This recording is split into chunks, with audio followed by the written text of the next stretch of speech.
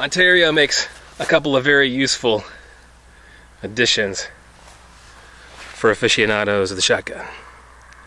This is their M9 bayonet. This is their service model. This is the one that is actually issued to troops.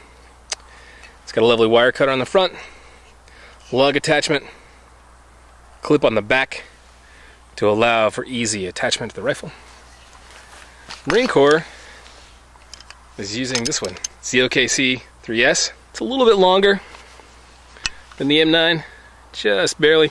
The handle is also longer, and so in order to make room for that on the Mossberg 590, I've added this spacer.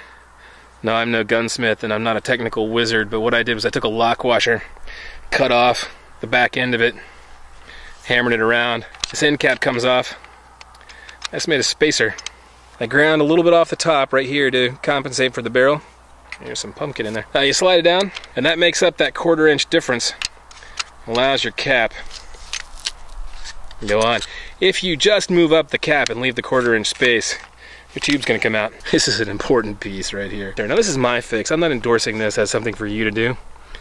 I've tested this. I've run a bunch of rounds through with the bayonet on the end of it, and it doesn't move at all. But this is not up to the specifications of Mossberg, and I don't know that they'd be really happy with me telling you to do it. What the hell, right?